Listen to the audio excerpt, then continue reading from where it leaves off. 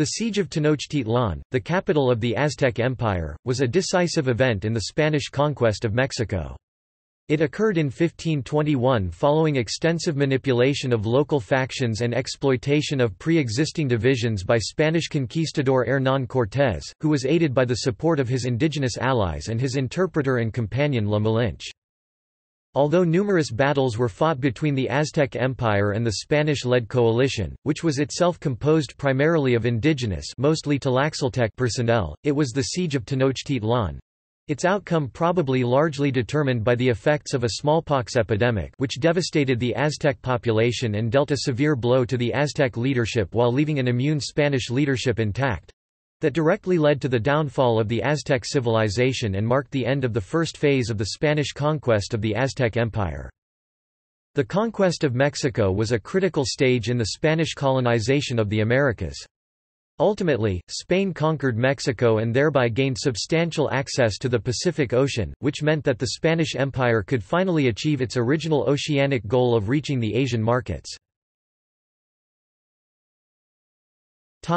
Early events.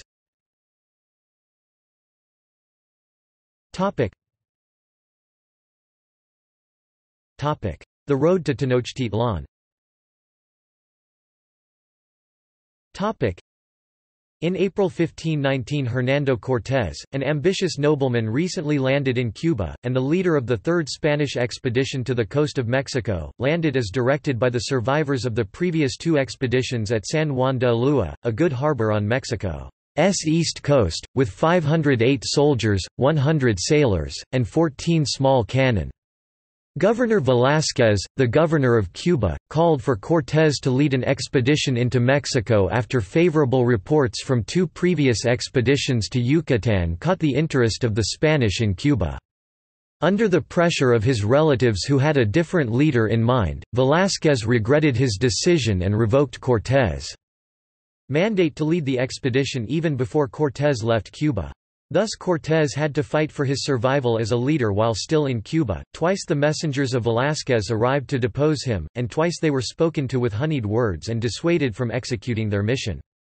After Cortés sailed, Velázquez sent an army led by Panfilo de Narváez to take him into custody. But Cortés used the same legal tactic used by Governor Velázquez when he invaded Cuba years before. He created a local government and had himself elected as the magistrate, thus in theory making him responsible only to the King of Spain. Cortés followed this tactic when he and his men established the city of Villa Rica de la Vera Cruz, or Veracruz, 7 miles from the harbor of San Juan de Ulúa. An inquiry into Cortés' action was conducted in Spain in 1529 and no action was taken against him. Cortés chanced to land at the borders of Zempoala, a recently Aztec-subdued vassal state with many grievances against them. Coming into contact with a number of polities who resented Aztec rule, Cortés claimed he has arrived on the orders of his emperor to put things in order, abolish human sacrifices, teach the locals the true faith and stop them from robbing each other, and was successful in enforcing excellent behavior of his army when among potential allies. Cortés clashed with some of these polities, among them the Totonacs and Tlaxcalans. The latter gave him 2 good-day battles and 1 night battle, and kept up a strong defense, holding off his army on a hilltop for 2 weeks. His numerically inferior force finally triumphed when the minds of Tlaxcalans opened up to consideration of his ceaseless offers of peace, notably Xicotencatl the Elder and his wish to form an alliance with the Spaniards against the Aztecs, which was the proffered aim of Cortés as well. It once was widely believed that the Aztecs first thought Cortés was Quetzalcoatl, a mythical god prophesied to return to Mexico. Coincidentally, in the same year Cortés landed and from the same direction he came. This is now believed to be an invention of the conquerors, and perhaps natives who wish to rationalize the actions of the Aztec Tlatoani, Moctezuma II. Most scholars agree that the Aztecs, especially the inner circle around Moctezuma, were well convinced that Cortés was not a god in any shape or form. Messages between Cortés and Moctezuma, however, frequently allude to the legend, which was widely known across the Aztec dominions to both Aztecs and their subjects, and strongly influenced them, as Bernal Díaz del Castillo repeatedly mentions. Moctezuma sent a group of noblemen and other emissaries to meet Cortés at Cuautitlac. These emissaries brought golden jewelry as a gift, which greatly pleased the Spaniards. According to the Florentine Codex, lib. 12, f. 6r, Moctezuma also ordered that his messengers carry the highly symbolic penacho headdress of Quetzalcoatl de Tula to Cortés and place it on his person.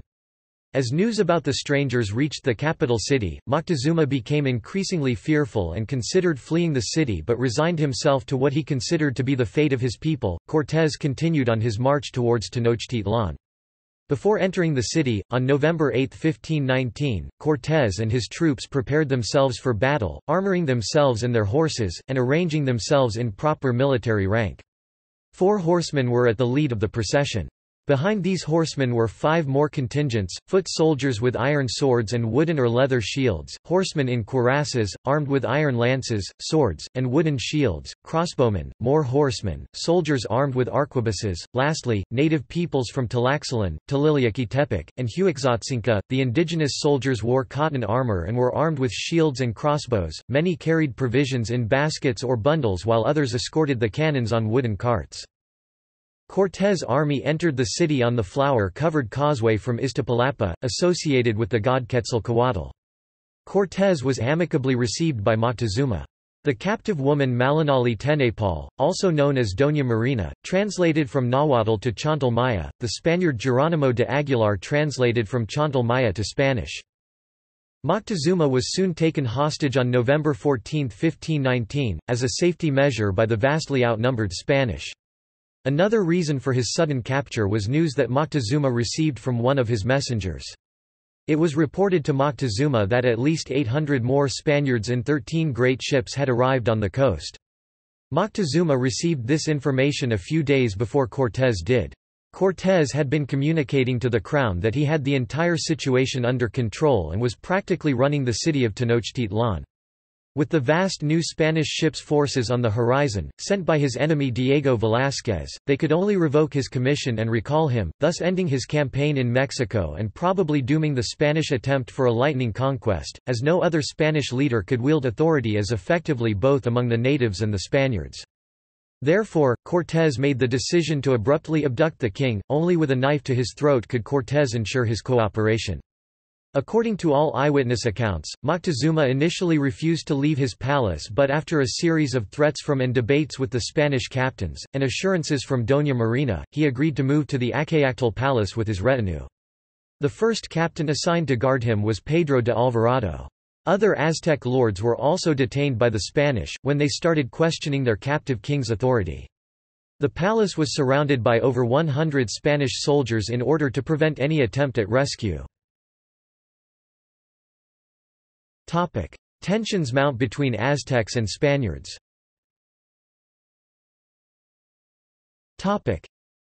It is uncertain why Moctezuma cooperated so readily with the Spaniards. It is possible he feared losing his life or political power. However, one of the effective threats wielded by Cortés was the destruction of his beautiful city in the case of fighting between Spaniards and Aztecs, which ultimately came to pass, of course. This Moctezuma at all costs wanted to avoid, vacillating and deferring the rupture until this policy claimed his life. It was clear from the beginning that he was ambivalent about who Cortés and his men really were, whether they be gods, descendants of a god, ambassadors from a greater king, or just barbaric invaders. From the perspective of the Latoani, the Spaniards might have been assigned some decisive role by fate. It could also have been a tactical move. Moctezuma may have wanted to gather more information on the Spaniards, or to wait for the end of the agricultural season and strike at the beginning of the war season.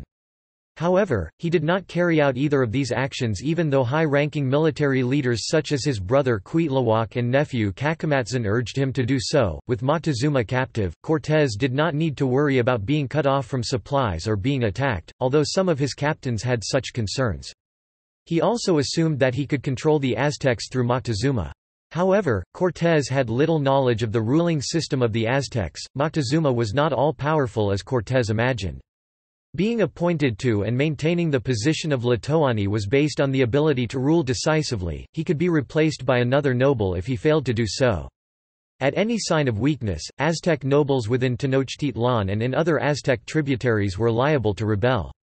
As Moctezuma complied with orders issued by Cortés, such as commanding tribute to be gathered and given to the Spaniards, his authority was slipping, and quickly his people began to turn against him. Cortés and his army were permitted to stay in the palace of Axayacatl, and tensions continued to grow.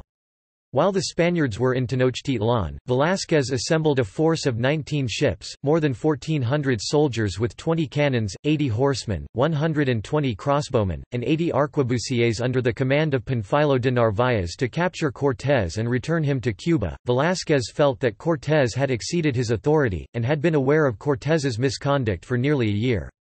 He had to wait for favorable winds, though, and was unable to send any forces until spring. Narváez's troops landed at San Juan de Ulúa on the Mexican coast around April 20, 1520. After Cortés became aware of their arrival, he left Pedro de Alvarado in charge in Tenochtitlan with 80 soldiers, and brought all his forces, about 240 men, by quick marches to Narváez's camp in Sempohualan on May 27. Several negotiations between the two Spaniards took place on the way, in which Cortés was able to persuade many persons of weight in Narváez's camp to incline to his side. Cortés attacked Narváez's camp late at night. His men, much superior in experience and organization, wounded Narváez in the eye and took him as a hostage quickly. Also taken were his principal adherents, de Salvatierra and Diego Velázquez, the nephew of the governor of Cuba. Evidence suggests that the two were in the midst of negotiations at the time, and Narváez was not expecting an attack. Cortés then completed winning over Narváez's captains with promises of the vast wealth in Tenochtitlan, inducing them to follow him back to the Aztec capital. Narváez was imprisoned in Vera Cruz, and his army was integrated into Cortés's forces. Rapid deterioration of relations.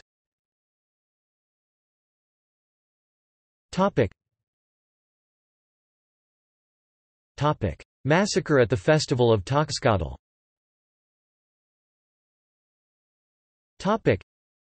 During Cortés's absence, Pedro de Alvarado was left in command in Tenochtitlan with 80 soldiers.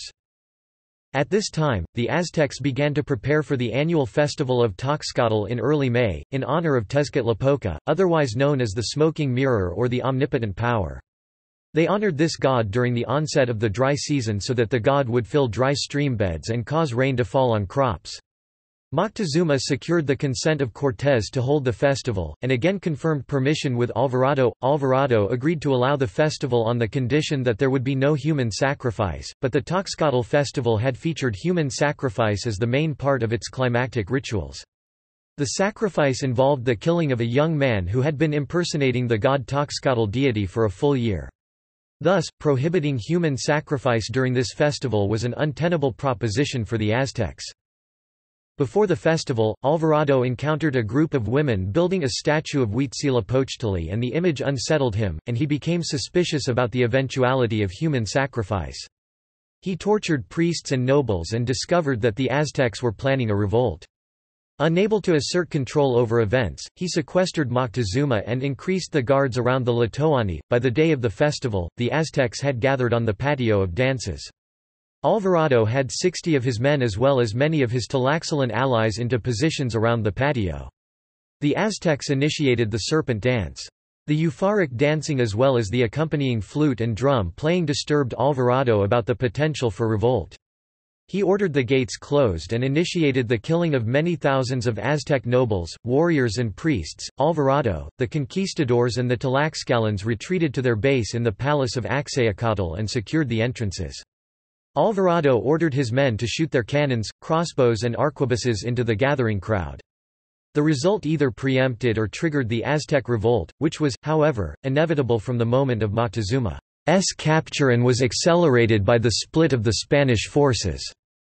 Alvarado forced Moctezuma to appeal to the crowd outside the palace, and this appeal temporarily calmed them. The massacre had the result of resolutely turning all the Aztecs against the Spanish and completely undermining Moctezuma's authority. Aztec revolt. Alvarado sent for word to Cortés of the events, and Cortés hurried back to Tenochtitlan on June 24 with 1,300 soldiers, 96 horses, 80 crossbowmen, and 80 arquebusiers. Cortés also came with 2,000 Tlaxcalan warriors on the journey. Cortés entered the palace unscathed, as the hostilities have not started yet, although the Aztecs had probably planned to ambush him. The Aztecs had already stopped sending food and supplies to the Spaniards. They became suspicious and watched for people trying to sneak supplies to them. Many innocent people were slaughtered because they were suspected of helping them. A few days after the great forces of Cortés got into Tenochtitlan, the roads were shut and the causeway bridges were raised. The Aztecs halted any Spanish attacks or attempts to leave the palace. Every Spanish soldier that was not killed was wounded. Cortés failed to grasp the full extent of the situation, as the attack on the festival was the last straw for the Aztecs, who now were completely against Moctezuma and the Spanish. The military gains of the attack therefore had a serious political cost for Cortés. His new followers were greatly disturbed at the power of the Aztecs, and held Cortés to be a liar since nobody revered them and brought them food and gifts as Cortés had promised. Cortés attempted to parley with the Aztecs, and after this failed he sent Moctezuma to tell his people to stop fighting. However, the Aztecs refused. The Spanish asserted that Moctezuma was stoned to death by his own people as he attempted to speak with them. 3 stones hit him, one of them on the head, so cerebral hematoma is possible. Moctezuma refused all medical help as well as food, and died soon after the attack. The Aztecs later claimed that Moctezuma had been murdered by the Spanish. 2 other local rulers were found strangled as well. Moctezuma's younger brother Cuitlahuac, who had been ruler of Ixtlapalapan until then, was chosen as the Tlatoani. La Noche Triste and the Spanish flight to Tlaxcala.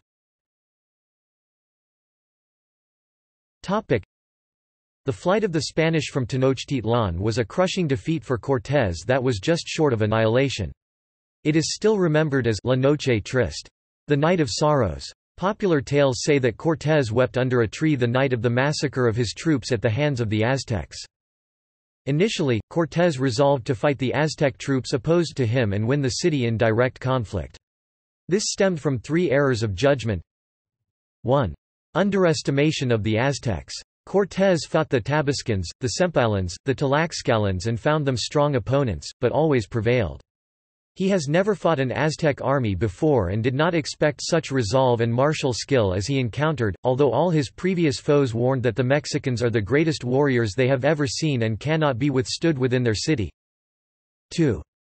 Overrating his forces. Since Cortés won all his battles in Mexico before this while at the head of much inferior forces, being in charge of a nearly full Spanish tercio must have made him feel invincible.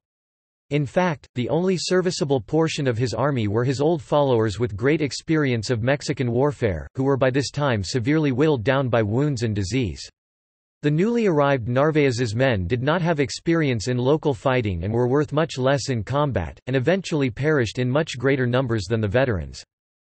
3. Unprepared for enemy tactics. The Aztecs have obviously fought for the lake cities many times before and their tactics were excellent, the use of canoes, the use of flat roofs with prepared missiles, dropping down into the lake when cornered, and destroying bridges. Cavalry could not operate in these conditions and control of the water was crucial, which Cortés did not realize at first. With this mindset, Cortés launched a great attack directly at the chief temple of the city, the Queue of Huitzilopochtli. In spite of determined opposition, the Spanish push won to the top of the temple's 114 steps, but at a great loss. Cortés aimed at routing the Aztecs and by holding all the cards, both Moctezuma and the Great Temple, being able to offer peace once again, which would leave him effectively Lord of Mexico.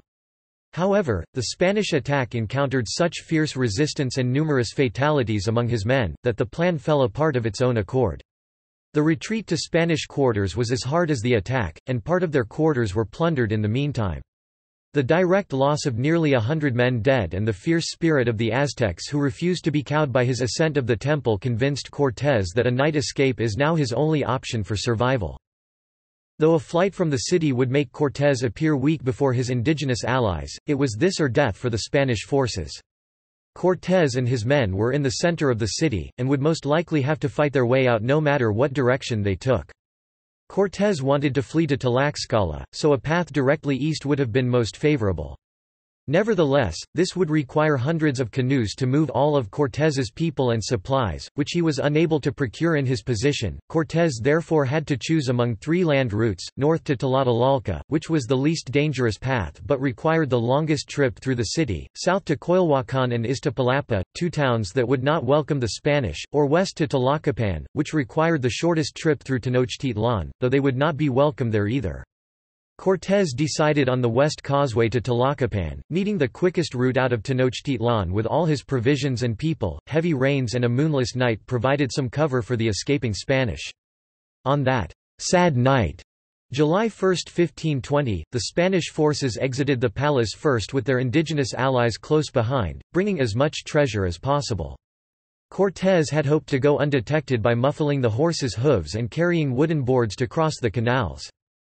The Spanish forces were able to pass through the first three canals, the Tecpantzinco, Zapotlan, and Atenchicalco, however, they were discovered on the fourth canal at Mixcoachialtitlan.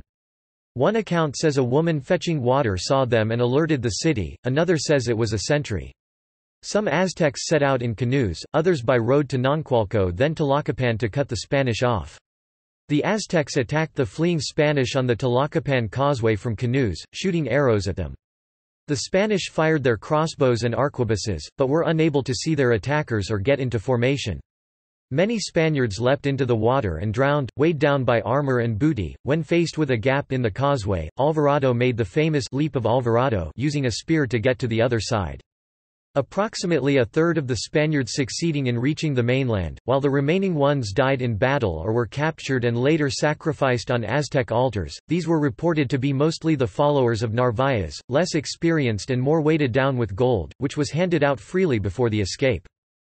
After crossing over the bridge, the surviving Spanish had little reprieve before the Aztecs appeared to attack and chase them towards Tlacopan. When they arrived at Tlacopan, a good number of Spaniards had been killed, as well as most of the indigenous warriors, and some of the horses, all of the cannons and most of the crossbows and other weapons were lost. In all battles with main Aztec forces after that, Spaniards noted their lost arms being used against them. The Spanish finally found refuge in Otancalpalco, where they were aided by the Teocalhuiacans. The morning after, the Aztecs returned to recover the spoils from the canals. To reach Tlaxcala, Cortés had to bring his troops around Lake Texcoco. Though the Spanish were under attack the entire trip, because Cortés took his troops through the northern towns, they were at an advantage. The northern valley was less populous, travel was difficult, and it was still the agricultural season, so the attacks on Cortés's forces were not very heavy. As Cortés arrived in more densely inhabited areas east of the lake, the attacks were more forceful. Battle of Otumba. Before reaching Tlaxcala, the scanty Spanish forces arrived at the plain of Otumba Valley, where they were met by a vast Aztec army intent on their destruction. The Aztecs intended to cut short the Spanish retreat from Tenochtitlan and annihilate them. Here, the Aztecs had made their own errors of judgment by underestimated the shock value of the Spanish caballeros because all they had seen was the horses traveling gingerly on the wet paved streets of Tenochtitlan. They had never seen them used in open battle on the plains. By marshalling on an open plain, they have also allowed experienced Spanish commanders to bring to bear their superior tactics, weaponry and the know-how of European warfare. Despite the overwhelming numbers of Aztecs and the generally poor condition of the Spanish survivors, Cortés snatched victory from the jaws of defeat when he spotted the Aztec commander in his ornate and colorful feather costume, and immediately charged him with several horsemen, killing the Aztec commander and most other leaders as they were clearly marked by their golden plumage and an easy target for a charge.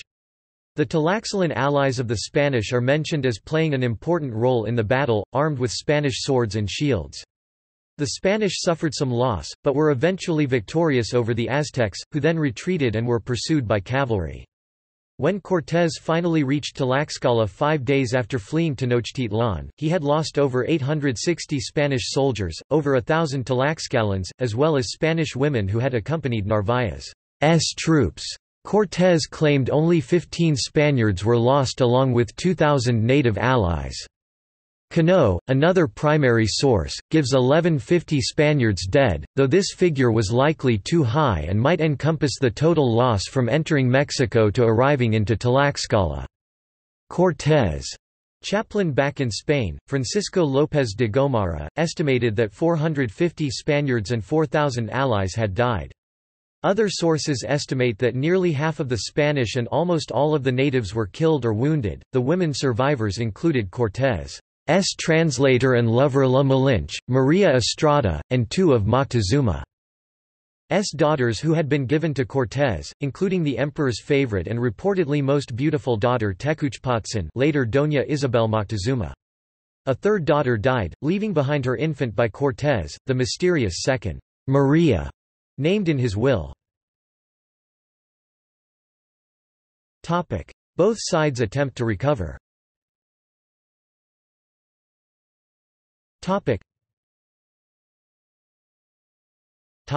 Shifting alliances. Cuitlahuac had been elected as the emperor immediately following Moctezuma's death. It was necessary for him to prove his power and authority to keep the tributaries from revolting. Usually, the new king would take his army on a campaign before coronation. This demonstration would solidify necessary ties. However, Cuitlahuac was not in a position to do this, as it was not yet war season, therefore, allegiance to the Spanish seemed to be an option for many tributaries. The Aztec Empire was very susceptible to division, most of the tributary states were divided internally, and their loyalty to the Aztecs was based either on their own interests or fear of punishment. It was necessary for Cortés to rebuild his alliances after his escape from Tenochtitlan before he could try again to take the city. He started with the Tlaxcalans. Tlaxcala was an autonomous state, and a fierce enemy of the Aztecs. Another strong motivation to join forces with the Spanish was that Tlaxcala was encircled by Aztec tributaries. The Tlaxcalans could have crushed the Spaniards at this point or turned them over to the Aztecs. In fact, the Aztecs sent emissaries promising peace and prosperity if they would do just that. The Tlaxcalan leaders rebuffed the overtures of the Aztec emissaries, deciding to continue their friendship with Cortés. Cortés managed to negotiate an alliance, however, the Tlaxcalans required heavy concessions from Cortés for their continued support, which he was to provide after they defeated the Aztecs. They expected the Spanish to pay for their supplies, to have the city of Cholula, an equal share of any of the spoils, the right to build a citadel in Tenochtitlan, and finally, to be exempted from any future tribute. Cortés was willing to promise anything in the name of the King of Spain, and agreed to their demands. The Spanish did complain about having to pay for their food and water with their gold and other jewels with which they had escaped Tenochtitlan. The Spanish authorities would later disown this treaty with the Tlaxcalans after the fall of Tenochtitlan. Cortés needed to gain other new allies as well. If the Spaniards were able to prove they could protect their new allies from the possibility of Aztec retribution, changing sides would not be too difficult for other tributaries. After Cortés' forces managed to defeat the smaller armies of some Aztec tributary states, Tepeyac, and later, Yautepec and Cuauhnahuac were easily won over. Cortés also used political maneuvering to assure the allegiance of other states, such as Texcoco. In addition, Cortés replaced kings with those who he knew would be loyal to him. Cortés now controlled many major towns, which simultaneously bolstered Cortés's forces while weakening the Aztecs, though the largest group of indigenous allies were Tlaxcalans, the Huixotzinca, Atlisco, Tliliaqui Tepecs, Texcocans, Chalca, Alcahua and Tepanecs were all important allies as well, and had all been previously subjugated by the Aztecs. Even the former Triple Alliance member, city of Texcoco or Texcoco, became a Spanish ally. As the rebellion attempt led by the Texcocan Tlatoani, Cacamatsan, in times of Moctezuma's reclusion was conjured by the Spanish, Cortés named one of Cacamatsan's brothers as new Tlatoani. He was Ixtlilxochitl II, who had disagreed with his brother and always proved friendly to the Spanish. Later, Cortés also occupied the city as base for the construction of brigantines. However, one faction of Texcocan warriors remained loyal to the Aztecs. Cortés had to put down internal struggles among the Spanish troops as well. The remaining Spanish soldiers were somewhat divided, many wanted nothing more than to go home, or at the very least to return to Vera Cruz and wait for reinforcements. Cortés hurriedly quashed this faction, determined to finish what he had started. Not only had he staked everything he had or could borrow on this enterprise, he had completely compromised himself by defying his superior Velázquez. He knew that in defeat he would be considered a traitor to Spain, but that in success he would be its hero. So he argued, cajoled, bullied and coerced his troops, and they began preparing for the siege of Mexico. In this Cortés showed skill at exploiting the divisions within and between the Aztec states while hiding those of his own troops. Smallpox reduces the local population.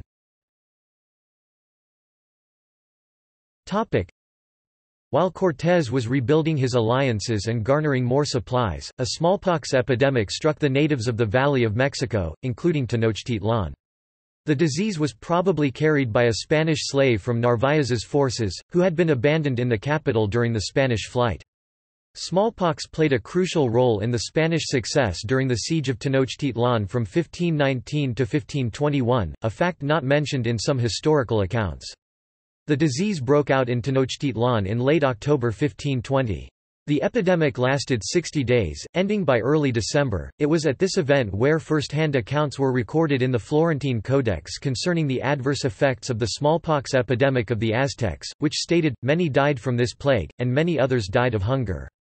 They could not get up and search for food, and everyone else was too sick to care for them, so they starved to death in their beds."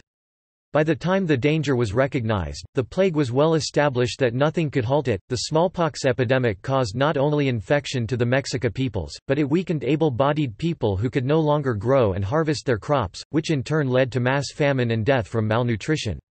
While the population of Tenochtitlan was recovering, the disease continued to Chalco, a city on the southeast corner of Lake Texcoco that was formerly controlled by the Aztecs but now occupied by the Spanish. Reproduction and population growth declined since people of childbearing age either had to fight off the Spanish invasion or died due to famine, malnutrition or other diseases.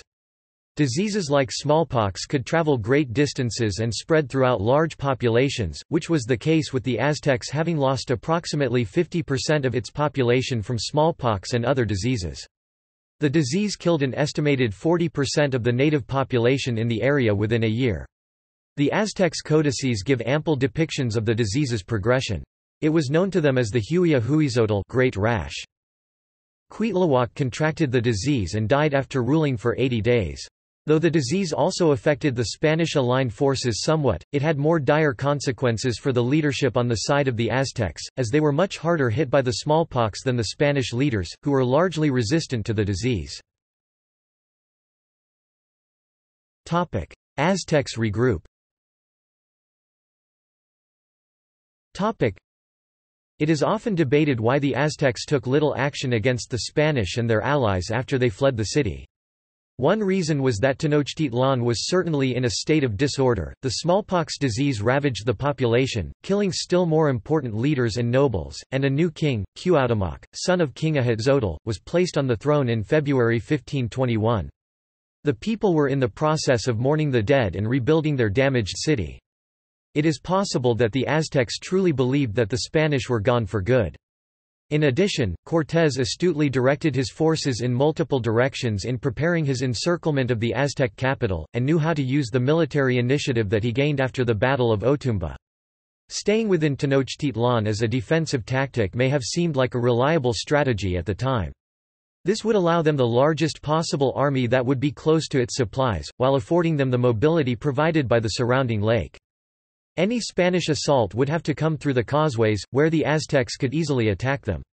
As the only Aztec victory against the Spanish was won in the city using their peculiar urban warfare tactics, and as they counted on retaining control over the water, it seems natural that they wanted to risk their main army only to defend their capital.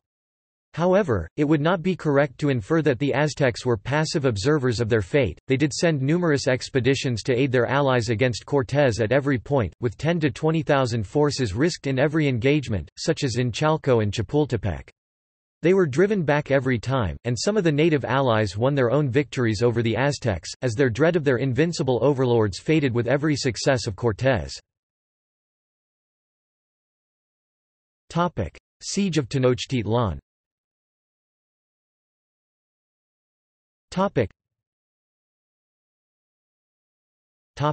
Cortés plans and prepares. Cortés's overall plan was to trap and besiege the Aztecs within their capital. Cortés intended to do that primarily by increasing his power and mobility on the lake, while protecting his flanks while they marched up the causeway, previously one of his main weaknesses. He ordered the construction of 13 sloops brigantines in Tlaxcala, by his master shipbuilder, Martín López. Cortés continued to receive a steady stream of supplies from ships arriving at Vera Cruz, one ship from Spain loaded with arms and powder, and 2 ships intended for Narvaez. Cortés also received 150 soldiers and 20 horses from the abandoned Panuco River settlement. A large source of succor for Cortés were the misguided expeditions by Francisco de Garay, the governor of Jamaica, who kept sending ship after ship to aid his original Panuco venture long after it has been destroyed and abandoned. All of these ships and forces ended up reinforcing Cortés before the siege. Cortés then decided to move his army to Texcoco, where he could assemble and launch the sloops in the creeks flowing into Lake Texcoco. With his main headquarters in Texcoco, he could stop his forces from being spread too thin around the lake, and there he could contact them where they needed. Xicotencatl the Elder provided Cortés with 10,000 plus Tlaxcalan warriors under the command of Chichimcatecatl. Cortés departed Tlaxcala on the day after Christmas 1520. When his force arrived at the outskirts of Texcoco, he was met by 7 chieftains stating their leader Coanacotzin begs, "for your friendship." Cortés quickly replaced that leader with the son of Nezahualpilli, baptized as Don Hernando Cortés. After winning over Chalco and Tlamanalco, Cortés sent 8 Mexican prisoners to Cuauhtémoc stating, "All the towns in the neighborhood were now on our side, as well as the Tlaxcalans." Cortés intended to blockade Mexico and then destroy it. Once Martín López and Chichimcatecatl brought the logs and planks to Texcoco, the sloops were built quickly. Cuauhtémoc's forces were defeated 4 times in March 1521, around Chalco and Huaxtepec, and Cortés received another ship-load of arms and men from the emperor. On 6 April 1521, Cortés met with the caciques around Chalco, and announced he would bring peace and blockade Mexico. He wanted all of their warriors ready the next day when he put 13 sloops into the lake, misleadingly called launches in some translations. He was then joined at Chimalhuacan by 20,000 warriors from Chalco, Texcoco, Huejotzingo, and Tlaxcala. Cortés fought a major engagement with 17,000 of Cuauhtémoc's warriors at Xochimilco, before continuing his march northwestward. Cortés found Coyoacán, Tacuba, Azcapotzalco, and Cuautlan deserted. Returning to Texcoco, which had been guarded by his captain Gonzalo de Sandoval, Cortés was joined by many more men from Castile. Cortés then discovered a plot aimed at his murder, for which he had the main conspirator, Antonio de Villafana, hanged. Thereafter, Cortés had a personal guard of 6 soldiers, under the command of Antonio de Quiñones. The Spaniards also held their third auctioning of branded slaves, Mexican allies captured by Cortés, who had revolted after giving their obedience to His Majesty. Cortés had 84 horsemen, 194 arbalesters and arquebusiers, plus 650 Spanish foot soldiers.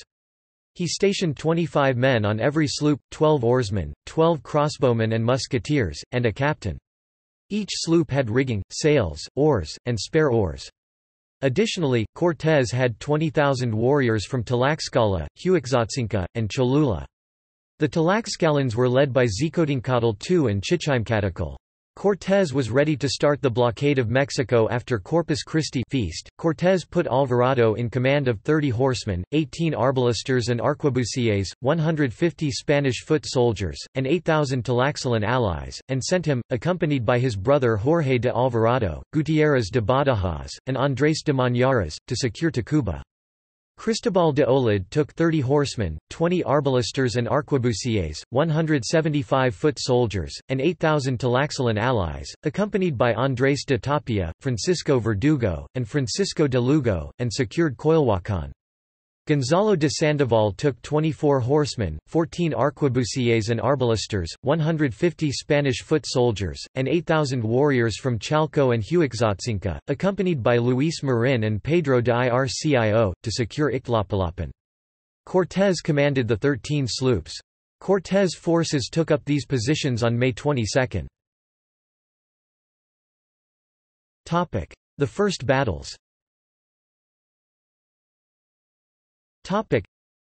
The forces under Alvarado and Olid marched first towards Chapultepec to disconnect the Aztecs from their water supply. There were springs there that supplied much of the city's water by aqueduct, the rest of the city's water was brought in by canoe. The two generals then tried to bring their forces over the causeway at Tlacopan, resulting in the Battle of Tlacopan. The Aztec forces managed to push back the Spanish and halt this assault on the capital with a determined and hard-fought land and naval counterattack. Cortés faced more than 1,000 canoes after he launched his 13 launches from Texcoco. Yet a favorable breeze sprang up, enabling him to overturn many canoes and kill or capture many. After winning the first battle on the lake, Cortés camped with Olad's forces. The Aztec canoe fleets worked well for attacking the Spanish because they allowed the Aztecs to surround the Spanish on both sides of the causeway. Cortés decided to make an opening in the causeway so that his brigantines could help defend his forces from both sides. He then distributed the launches amongst his attacking forces, 4 to Alvarado, 6 for Olid, and 2 to Sandoval on the Tepecuela causeway. After this move, the Aztecs could no longer attack from their canoes on the opposite side of the Spanish brigantines, and the fighting went very much in our favor. According to Diaz, with his brigantines, Cortés could also send forces and supplies to areas he previously could not, which put a kink in Cuauhtémoc's plan. To make it more difficult for the Spanish ships to aid the Spanish soldiers' advance along the causeways, the Aztecs dug deep pits in shallow areas of the lakes, into which they hoped the Spaniards would stumble, and fixed concealed stakes into the lake bottom to impale the launches. The Spanish horses were also ineffective on the causeways. Cortés was forced to adapt his plans again, as his initial land campaigns were ineffective. He had planned to attack on the causeways during the daytime and retreat to camp at night. However, the Aztecs moved in to occupy the abandoned bridges and barricades as soon as the Spanish forces left. Consequently, Cortés had his forces set up on the causeways at night to defend their positions. Cortés also sent orders to never on any account to leave a gap unblocked, and that all the horsemen were to sleep on the causeway with their horses saddled and bridled all night long. This allowed the Spanish to progress closer and closer towards the city. The Spaniards prevented food and water from reaching Tenochtitlan along the 3 causeways. They limited the supplies reaching the city from the 9 surrounding towns via canoe, by sending out 2 of their launches on nightly capture missions. However, the Aztecs were successful in setting an ambush with 30 of their pirogues in an area in which they had placed impaling stakes. They captured 2 Spanish launches, killing Captain de Portilla and Pedro Barba. The Spanish advance closer. After capturing 2 chieftains, Cortés learned of another Aztec plot to ambush his launches with 40 pirogues. Cortés then organized a counter-ambush with 6 of his launches, which was successful, killing many warriors and taking many prisoners. Afterwards, the Aztec did not dare to lay any more ambuscades, or to bring in food and water as openly as before. Lakeside towns, including Iztapalapa, Churubusco, Caloocan, and Mixquic made peace with the Spaniards. The fighting in Tenochtitlan was described by the American historian Charles Robinson as desperate, as both sides battled one another in the streets in a ferocious battle where no quarter was given nor asked for. Cuauhtémoc then attacked all 3 Spanish camps simultaneously with his entire army on the feast day of St. John. On the Tacuba Causeway across Lake Texcoco connecting Tenochtitlan to the mainland along a street now known as Puente de Alvarado's Bridge, in Mexico City, Pedro de Alvarado made a mad cavalry charge across a gap in the causeway. As Alvarado and his cavalry emerged on the other side of the gap with the infantry behind, Aztec canoes filled the gap. Pedro de Alvarado was wounded along with 8 men in his camp. Alvarado escaped from the ambush, but 5 of his men were captured and taken off to the Great Temple to be sacrificed. Much to their horror, the Spanish from their positions could see their captured comrades being sacrificed on the Great Pyramid, which increased their hatred of the Aztecs.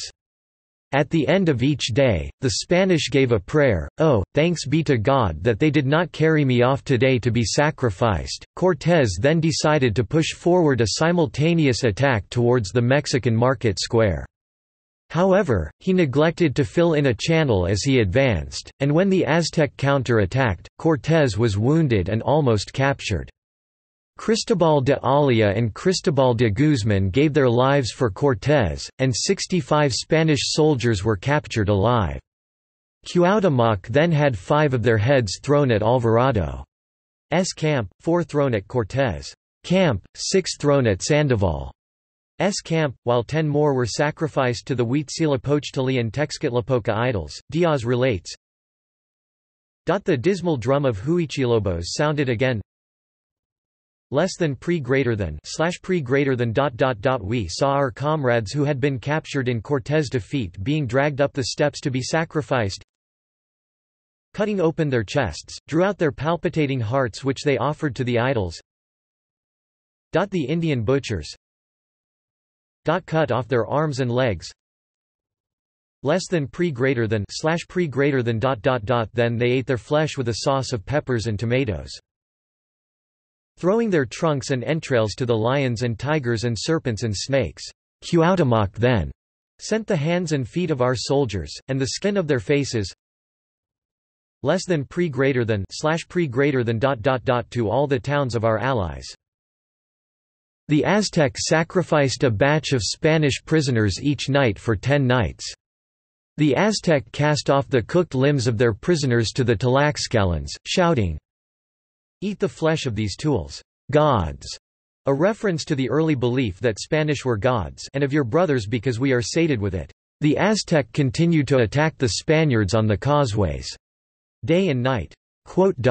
The Spanish allies in the cities surrounding the lake lost many lives or went home wounded, and half their canoes were destroyed. Yet they did not help the Aztec anymore, for they loathed them, yet, of the 24,000 allies, only 200 remained in the 3 Spanish camps, the rest deciding to return home. Ahuaxpitzactzin, later baptized as Don Carlos, the brother of the Texcoco lord Don Fernando, remained in Cortés' camp with 40 relatives and friends. The Huejotzinca cacique remained in Sandoval's camp with 50 men. Alvarado's camp had Chichimcatical, the 2 sons of Lorenzo de Vargas, and 80 Tlaxcalans.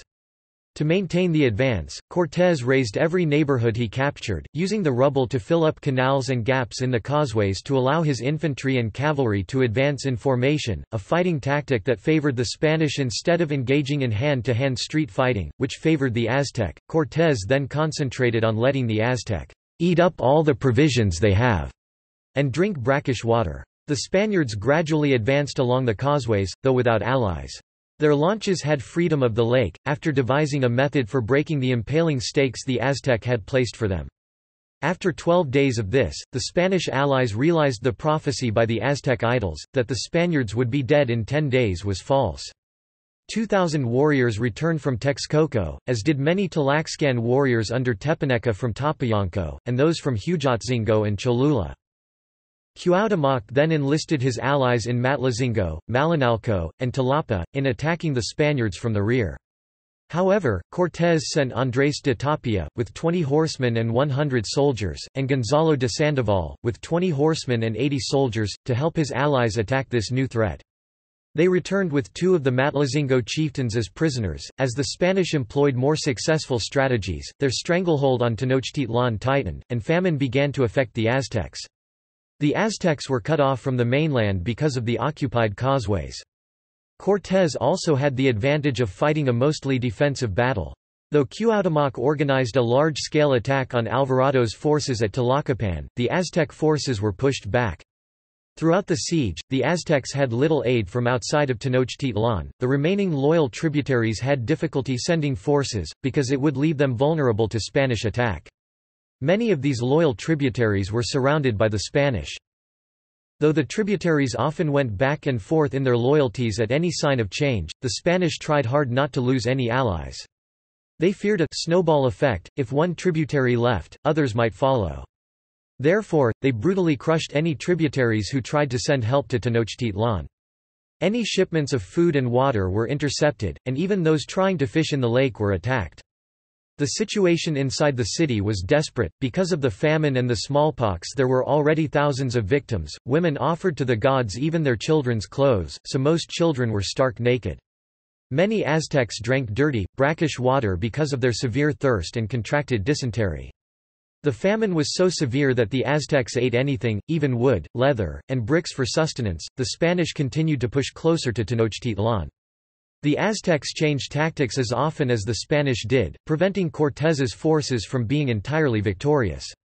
However, the Aztecs were severely worn down. They had no new troops, supplies, food, nor water.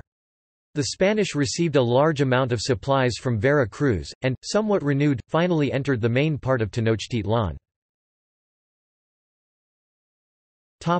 The Aztecs' last stand. Cortés then ordered a simultaneous advance of all three camps towards the Tlatelolco marketplace.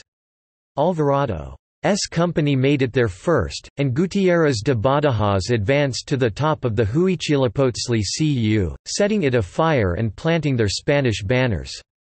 Cortés and Sandoval's men were able to join them there after 4 more days of fighting.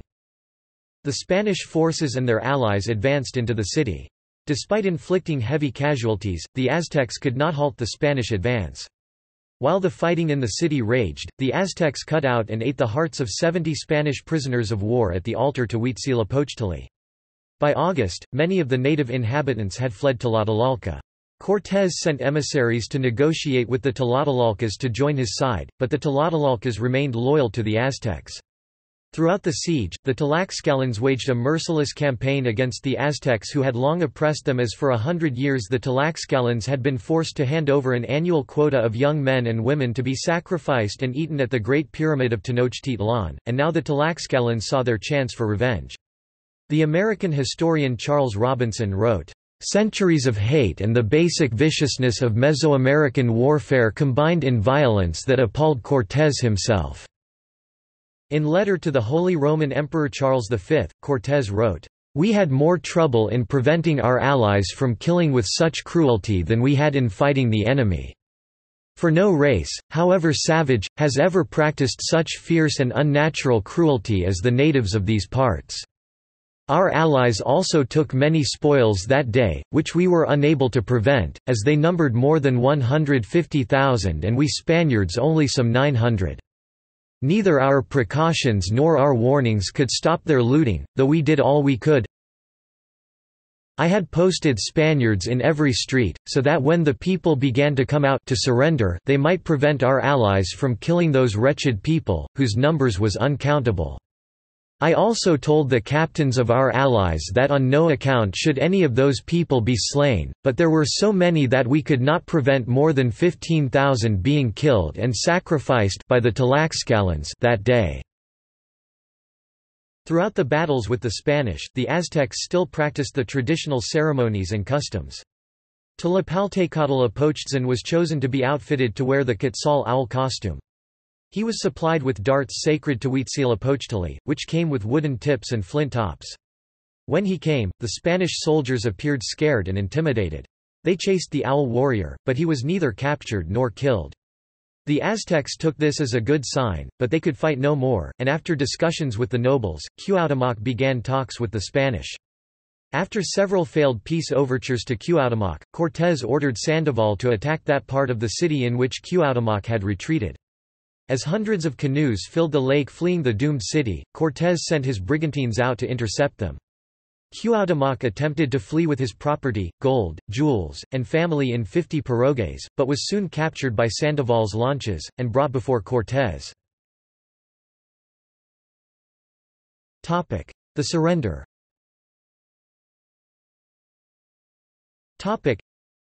The Aztec forces were destroyed and the Aztecs surrendered on 13 August 1521, Julian date. Cortés demanded the return of the gold lost during La Noche Triste. Under torture, by burning their feet with oil, Cuauhtémoc and the Lord of Tacuba, confessed to dumping his gold and jewels into the lake. Yet, little gold remained, as earlier, a fifth had been sent to Spain and another kept by Cortés. In the end, the remaining gold all fell to the king's officials. Cuauhtémoc was taken prisoner the same day, as related above, and remained the titular leader of Tenochtitlan, under the control of Cortés, until he was hanged for treason in 1525 while accompanying a Spanish expedition to Guatemala. Casualties and atrocities. 100,000 to 240,000 were killed in the campaign overall, including warriors and civilians. As many as 40,000 Aztecs' bodies were floating in the canals or awaiting burial after the siege. Almost all of the Aztec nobility were dead, and the remaining survivors were mostly young women and very young children. At least 40,000 Aztec civilians were killed and captured. After the fall of Tenochtitlan, the remaining Aztec warriors and civilians fled the city as the Spanish allies, primarily the Tlaxcalans, continued to attack even after the surrender, slaughtering thousands of the remaining civilians and looting the city. The Tlaxcalans did not spare women or children. They entered houses, stealing all precious things they found, raping and then killing women, stabbing children. The survivors marched out of the city for the next 3 days. One source claims 6,000 were massacred in the town of Ixtapalapa alone. Due to the wholesale slaughter after the campaign and the destruction of Aztec culture, some sources such as Israel Charney, John C. Cox, and Norman Naimark have likened the siege to a genocide. Although some reports put the number as low as 40, the Spanish lost over 200 soldiers in the siege, while thousands of Tlaxcalans perished. It is estimated that around 1,800 Spaniards died from all causes during the 2-year campaign—from Vera Cruz to Tenochtitlan. Thomas, pp. 528–29. The remaining Spanish forces consisted of 800 to 900 Spaniards, 80 horses, 16 pieces of artillery, and Cortés' 13 brigantines. Other sources estimate that around 860 Spanish soldiers and 20,000 Tlaxcalan warriors were killed during all the battles in this region from 1519 to 1521. It is well accepted that Cortés' indigenous allies, which may have numbered as many as 200,000 over the 3-year period of the conquest, were indispensable to his success. See also: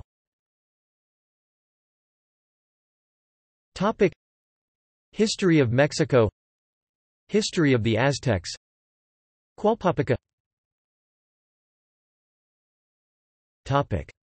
Notes.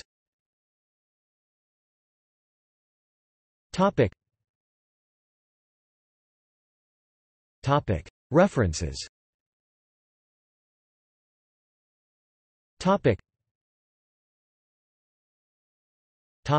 Primary sources. Cervantes de Salazar, Francisco. Crónica de la Nueva España. Madrid, Lingua Ediciones, 2007. ISBN 84-9816-211-4. Hernán Cortés, Letters, available as Letters from Mexico translated by Anthony Pagden 1986. ISBN 0-300-09094-3. Francisco López de Gomara, Hispania Victrix, First and Second Parts of the General History of the Indies, with the whole discovery and notable things that have happened since they were acquired until the year 1551, with the conquest of Mexico and New Spain. Bernal Díaz del Castillo, The Conquest of New Spain, available as The Discovery and Conquest of Mexico, 1517-1521. ISBN 0-30681319-X. Leon Portilla, Miguel ed. 1992-1959. The Broken Spears, The Aztec Account of the Conquest of Mexico, Ángel María Garibay K. Nahuatl Spanish trans, Lysander Kemp Spanish-English trans, Alberto Beltran Illis, expanded and updated ed. Boston, Beacon Press. ISBN 0-8070-5501-8, CS1 maint, extra text, authors list link. Secondary source. Andrea, Alfred J. and James H. Overfield. The Human Record, Sources of Global History, Volume 2. Boston, Houghton Mifflin, 2005. Black, Jeremy, ed. World History Atlas. London, Dorling Kindersley, 2000. Gruzinski, Serge. The Aztecs, Rise and Fall of an Empire. New York, Harry N. Abrams, 1987. Hassig, Ross. Mexico and the Spanish Conquest. New York, Longman, 1994. Hassig, Ross. Mexico and the Spanish Conquest, 2nd edition. Norman, University of Oklahoma Press, 2006.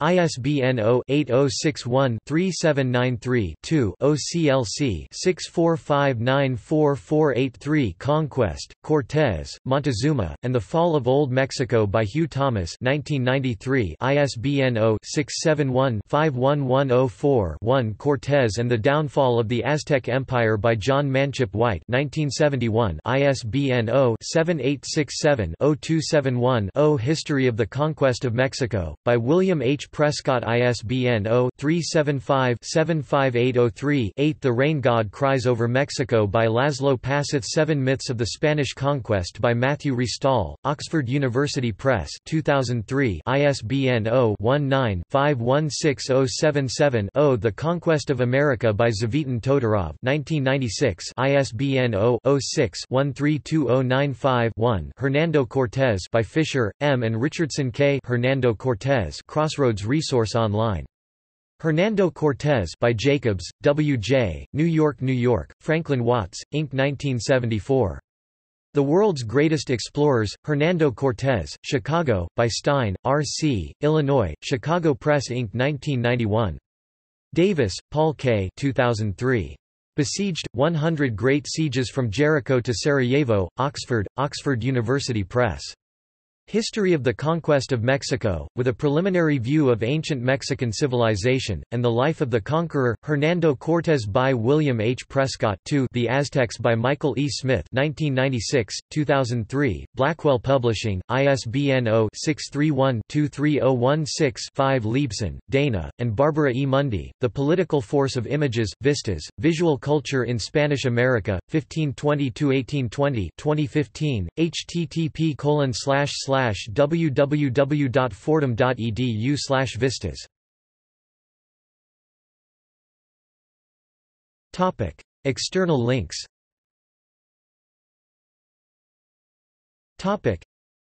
Hernando Cortés on the web directory with thumbnail galleries. Catholic Encyclopedia 1911. Conquistadors, with Michael Wood, website for 2001 PBS documentary. Ibero-American Electronic Text Series presented online by the University of Wisconsin Digital Collections Center. Página de Relación